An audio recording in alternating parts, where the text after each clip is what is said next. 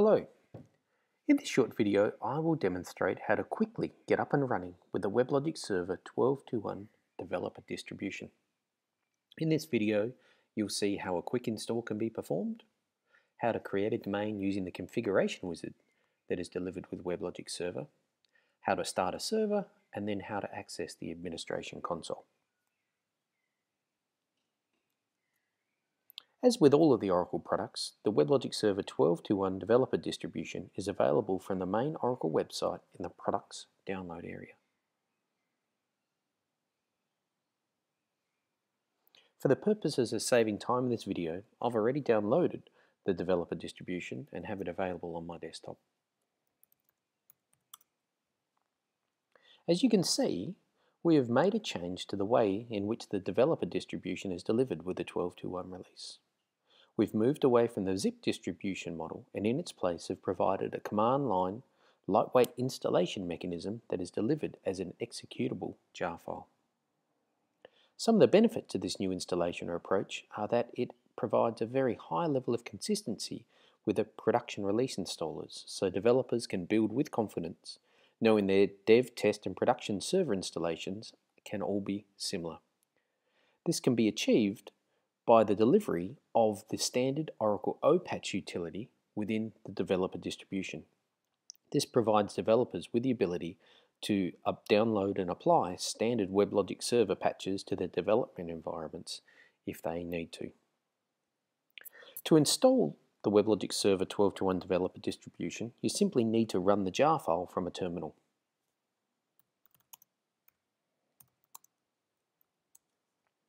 And this is what the command would look like. Without any configuration options, this will install WebLogic into the current working directory. If you wish to specify a different target directory, that can be done using a command line option called Oracle Home, which would look like this.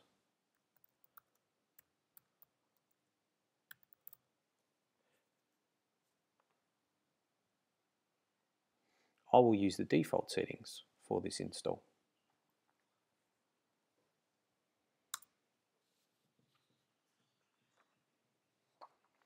Here you can see that the installer is now executing. Note that it says it's using the present working directory /WS12210 as the target Oracle Home.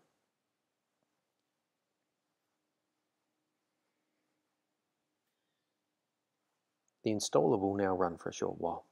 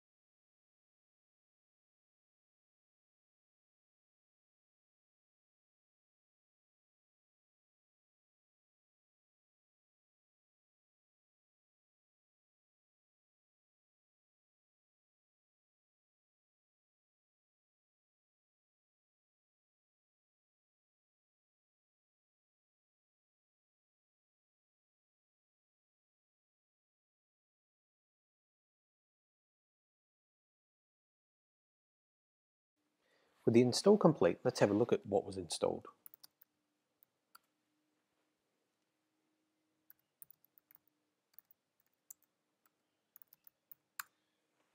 Here you can see it's just a typical WebLogic Server installation.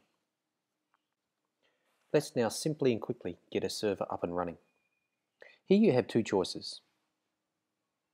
Firstly, you can create a new domain entirely from the command line by first executing an environment variable script to set some variables such as the class path, then manually starting WebLogic Server using the java-jar weblogic.server command. This will implicitly create a new domain and start the server. Alternatively, you can use the configuration wizard to create a new domain. One of the cool things about the WebLogic Server developer distribution is that it isn't functionally cut down in any way from the full product. You get the administration console, the domain builders, the configuration wizard, the WLST scripting environment, and so forth. So let's fire up the configuration wizard and create a new domain.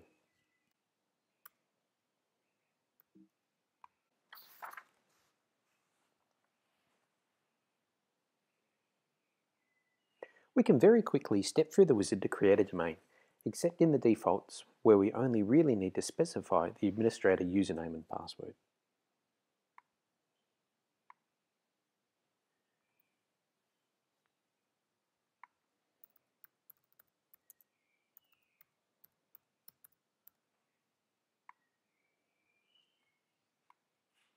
Of course, we can drive down into the simple configuration screens and specify host names, ports, as well as creating cluster, associated servers, and so forth.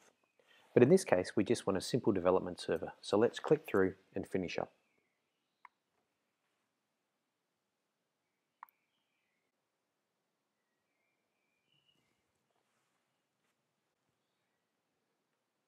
With the domain created, we can now start the server.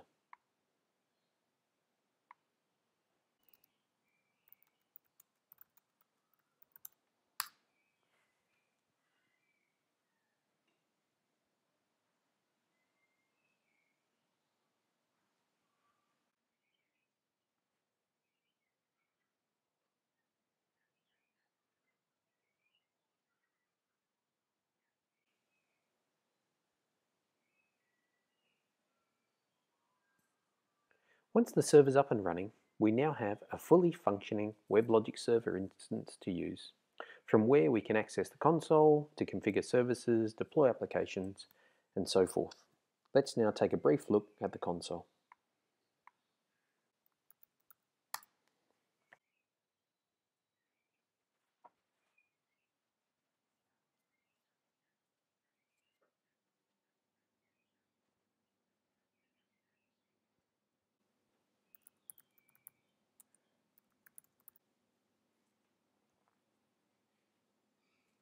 Clicking around on the console, we can see evidence of some of the new features in this major new WebLogic Server release. For instance, the petitions to support the multi-tenant capability. And we can also see at the domain level some of the configuration options for the new Java EE services such as batch and concurrency.